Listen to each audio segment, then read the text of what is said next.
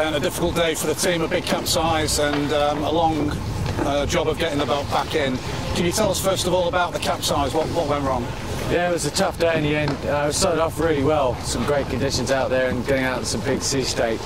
And then we went into a turn up and we just got a little bit bow up, a little bit heeled, and we had a bit of a slam down. And I think something happened with the systems on board in the slam down. We then couldn't ease the sails, so we did a full heeled over and capsize.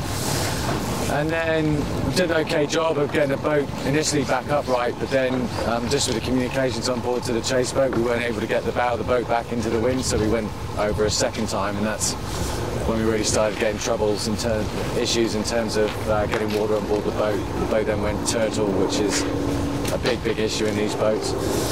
And so there was a moment there where, it was just making sure we didn't lose the whole thing. But the team did a brilliant job, both on the yacht and on the chase boats, and trying to coordinate the whole thing. So we salvaged, I think, the best we could. Finally got the boat upright, and then to cap it off, we had some major issues with the batteries, the lithium batteries setting alight, which was the final bit of carnage for the day. But again, the team dealt with that. So we've got the boat back, obviously, probably in the best shape we could have considering we went turtle, and we'll regroup and have a look at what caused it, what the issues are. The only positive is that we were about to go into an upgrade window anyway, so I guess if this was going to happen, it's not a bad time. It's obviously very early to talk about the state of the boat, but is this like a major issue for the boat in terms of the systems on board?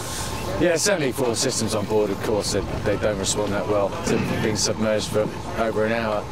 So we'll have to gut a lot of that. The thing is, the IP and the software is there, if you like. It's just getting the hardware replaced.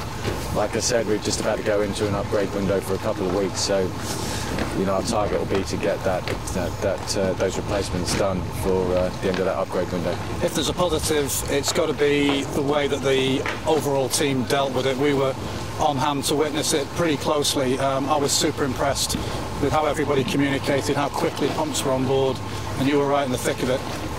Yeah, well, you guys helped us out a lot, so thanks. We appreciate it. You definitely played your part.